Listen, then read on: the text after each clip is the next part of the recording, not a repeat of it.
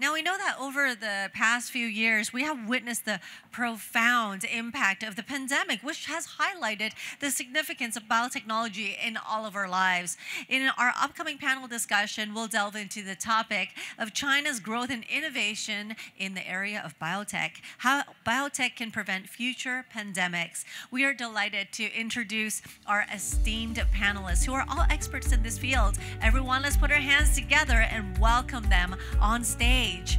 Mr. Michael Chen, co-founder and CEO of Great Bay Bio. Professor Zhuwei Chen, Chair Professor, the University of Hong Kong, Director, HKU AIDS Institute. Also, let's welcome Mr. Fred Lee, the Executive Director of Gobi Partners GBA, who will moderate the discussion. Thank you so much, and I will hand it over to you, Fred. Thank you. Thank you. Good afternoon, everyone. What a shiny day. So biotech is a very important industry to us related to our health. So today we are very honored to invite two of our Alibaba AEF GBA fund investor company and also the top key opinion leader in the field to join us to panel discussion. So maybe first of all, let me give some time for both of our prestigious guests to introduce themselves and also what their company doing and what kind of innovation that they are really running. So may I invite Professor Chen Zhuwei first. Hi everybody, my name is Zhuwei Chen. I'm actually working at the University of Hong Kong as a chair professor for immunology and immunotherapy. For this particular function, actually, I joined and also co-found ImmunoCure based at Science Park. And so I also serve as the chief scientific advisor. Yeah. Thank you. May I invite Michael? Thank you, Fred. I'm Michael Chen. I'm the CEO of Great Bay Bio. Our company is using AI technology in biotech bioprocessing. The goal of our company is trying to make bioprocessing faster and better. So within the last 4 years, we make some improvement. So in the traditional process, usually take 2 years to get the process done. Right now, we're using AI technology, can get 6 months to get things done. So the AI is getting very powerful in the biotechnology industry. Thank you. Thank you. And the first question maybe go to Michael.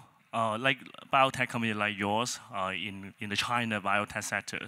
So how do you see China biotech sector contribute to the global healthcare and biotech development? What kind of innovation that we are pushing on in the global environment? Thank you. Thank you. Innovation actually is very important. So in every country, in every society, innovation is always major driving force for the industry improvement, for the society improvement, for the history. So also this innovation is not a skill. It's not a government orders.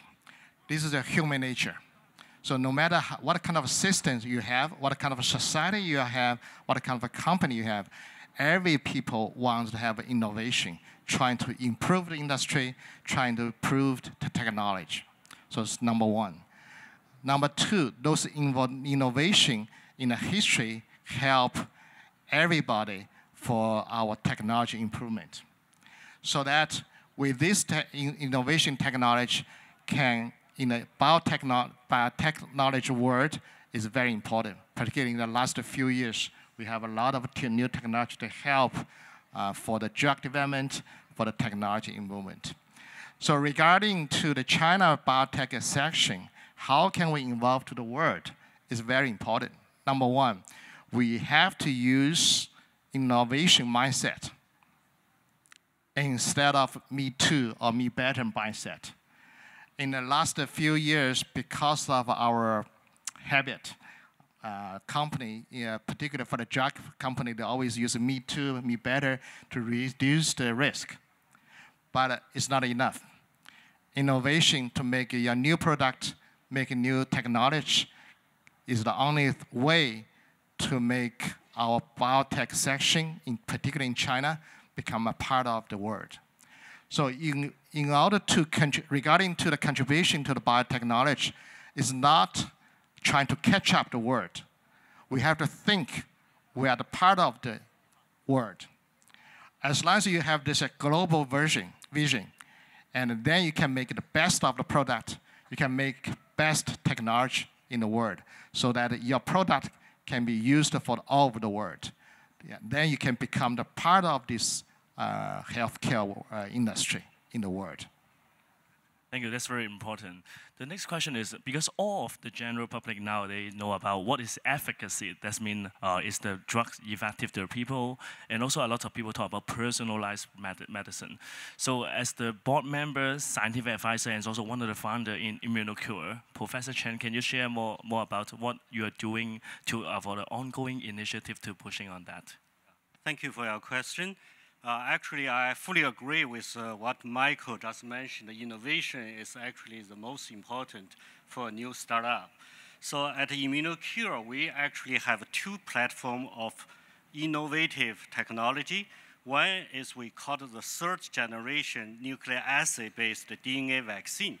So what this vaccine does actually is to elicit human-specific CD8 T cell. This is a type of cell very essential for kill cancer cell and also kill virus infected cell. So far, like at ImmunoCure, we already have two clinical trials ongoing. One of the particular trial is dealing with the cure of HIV infection. And we know that in the past 40 years, there's no preventive vaccine or no cure for AIDS. But so far, using this new technology, we are able to test in non-human primates, basically in monkeys, and so that the animal, after the viral infection, they can survive for over 6 years without any antiviral treatment. So that is a major advancement in terms of this technology in induce protective immunity in the body. So far, we also have two human clinical phase 1 trial. One is for COVID as a booster vaccine, and the other is for AIDS for cure. So the second technology we are dealing with is we identify a new drug target. Basically, it's an antibody drug target to treat liver cancer. So this work, actually, we are just applying for the RISK Plus, the government funding, try to push this into clinical trial as quickly as possible. Yeah, thank you. Thank you. That's great. So good news to the audience. We have now using immunology to trigger our immune system to tackle disease. This is very important point. So a lot of startup founders also here. So may I seek some advice from Michael as a China biotech startup like us. So how do you see when we go to US market, like offshore market, we see some track record of facing challenges. So do you what's your advice on that? And secondly, do you think we should go in parallel like FDA approval or NMP approval? What's your view on this? Yeah, I think some of you already heard about a lot of case studies when the China biotech company, China pharmaceutical company went to US market, got a lot of challenges. So if you want to go to the global market, start off the scratch of the project, we must have a global vision. We have to think about all the customer is global wise. It is Western customer, Europe customer, Asian market, China market. So when you design this project, you have to starting with a global vision. So right now, with my experience, most of the China company is still focusing on the China market first. So that the quality-wise to the standard-wise is different from the global standard. So that they want to make money in the China market first, then if you have an extra effort, then go to the US market. So in this way, it's very hard. It's also very challenging. So my suggestion is if you want to go to the global vision with global market, we have to set up this design, the product quality, in the world standard, so that once you go to the market, do not try to isolate the China market from the world for the global market. You use the best of the best product, best of the best technology, then you go to anywhere.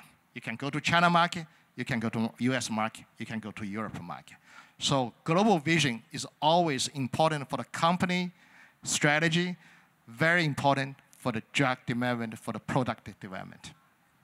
I believe Professor Chen also has a lot of view on this because he is also one of the warrior in the field of fighting future pandemic. And from our experience in developing the HIV vaccine, the COVID vaccine, how do you see any tips for the audience on from like handling the future challenge? And also in terms of the global visions, what's your view on that? Yeah, I think this is a very important question.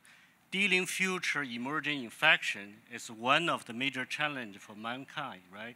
During the past years, we know that almost about less than 10 years, one pandemic already hit the global level, right? So then for doing this, we have to build up the ecosystem which can facilitate the new, like a vaccine or antibody drug development from the discovery to the clinical use. We have to be able to shorten this time period. I'm using an example for this. For once the COVID pandemic started, we at the University of Hong Kong, we discovered two vaccines. One is this vaccine I just mentioned, is still in phase 1 trial. And in combination with a nasal vaccine, so far, this combination is the only vaccine strategy can really prevent the SARS-CoV-2 mucosal transmission. But due to the ecology system in Hong Kong was not available, I'm talking about the manufacture capacity in Hong Kong. So we have to wait in the long queue in order to have our vaccine produced for human use. This is called the GMP production. But so far in Hong Kong, we still do not have this. So back to your question, for the future, if we want to react very fast, the vaccine we invented just within 1 month at the University of Hong Kong, but we wait for 2 years to get this vaccine made for human trial. So this is a huge delay and not allowed for future emerging infection. So my suggestion is really we really need to build such capacity in Hong Kong so that we can do innovation at the speed compatible in the whole world.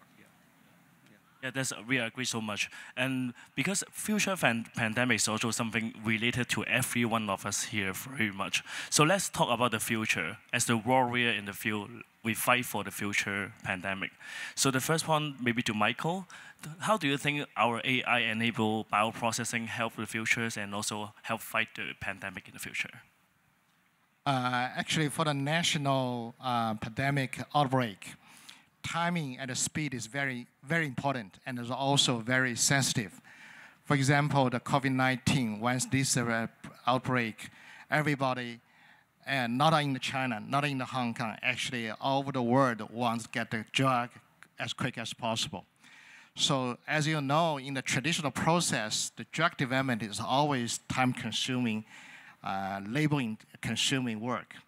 So in order to break this kind of a bottleneck for the future, particularly for the national outbreak, we need to find a way, particularly it's an innovative way, to break this traditional process, time-consuming, resource-consuming. So give you an example.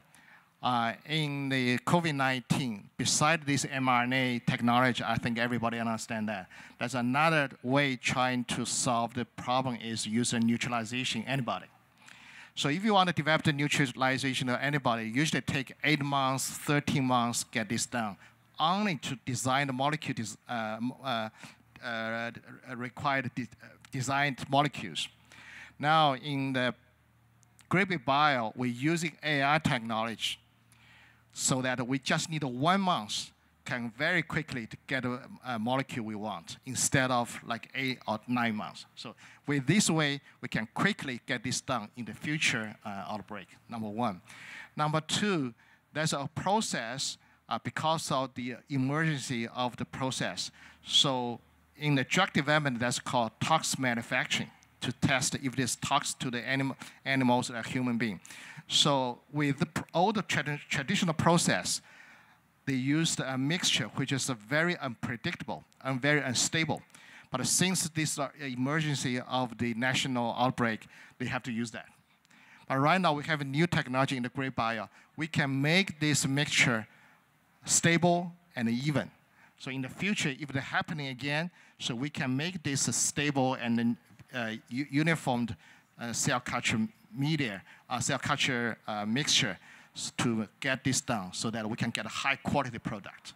So AI technology combined with biotechnology can help this industry get a drug faster and easier. That's very great. And for Professor Chen, you have a long journey from spin-off a research project from Hong Kong U to become a successful biotech company. Can you share more about this journey and what's the tips to our audience? Because a lot of people talk about industry, university, research collaboration nowadays. As one of the pioneer in this field, can you share more about this journey and also the tips to the audience to get resources and the network? Thank you for your question. I think based on my personal experience, I feel this has to be a united effort. You know, the researcher, industry people, and also government. Each will play a very essential role during the whole process. For us, like working at the university level, we must have sufficient research funding, you know, to promote innovation, generating all the drug targets, novel vaccines. So this is very essential, but we need government's research support. But at the same time, the industry play a very important role to facilitate the translation from bench in our university into the clinical trial. So without the industry's direct investment or participation, for researcher like me, you know, it's extremely difficult because we have no sense about the high quality or large quantity product per manufacturer, and also how to do all the process so that the product can be really used for human. So industry definitely also very, very essential. But I think the government still plays the most important role during the entire process.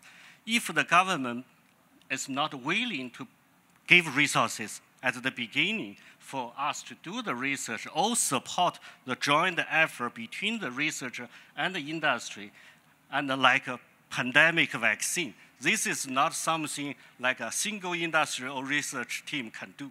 It's really needs the government put out immediate big resources, like US for the mRNA vaccine. If you look at the number, it's shocking, right? US dollar like billions. But here in Hong Kong, we've got very few dollars, you know, for initial pushing this effort. So my opinion is it has to be united and have a sense of the urgency is very important. Otherwise, we will have no room in this whole world for competitive output like a good vaccine or antibody drug or anything, right? Yeah, thank you. Thank you, Professor Chen. So we just took one audience questions, also some tips to the government. Can I ask two prestigious guests to give 2 quick tips, maybe, to our government? What can we help to prevent future pandemic, or what we can do more from the government side? Maybe, may I invite Michael? Actually, it's a good question. It's very hard to answer.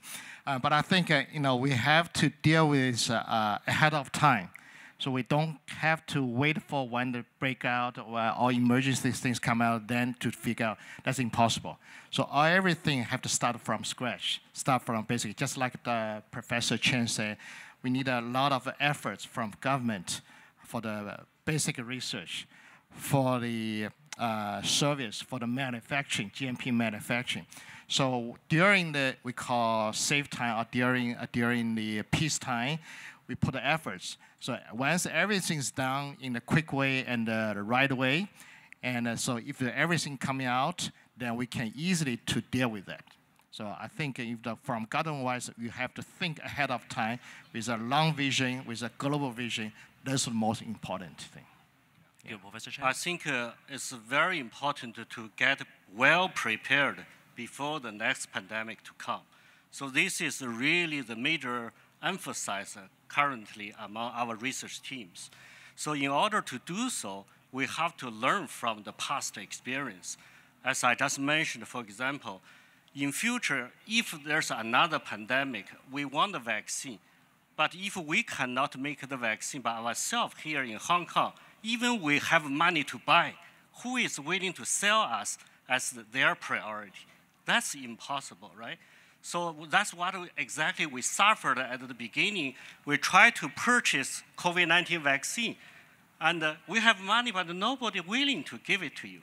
So that's one of the lessons we learned. That's why I emphasize we build up the ecology here by setting up the complete process, most importantly, a GMP production facility in our region, not necessarily in Hong Kong, but at least in Great Bay Area, so that we can all benefit from it, right? So this is the lesson we learned. But in terms of what kind of pandemic will come, we have to do a lot of surveillance. And also, based on the data generated, we have to also build up the capacity. What Michael does is really the company's technology may potentially shorten the entire process, the time, in terms of time. This is very crucial for our effort jointly in future to fight future pandemic. Thank you both, Professor Chen and Michael, to joining our panel. Let's give a round of applause to our city hero who helped us to fight against the future pandemic. Thank you for joining the panel. Thank you very much. Thank you, gentlemen. And thank you very much, Fred, for being our moderator. That was a really great sharing. Thanks again to you all.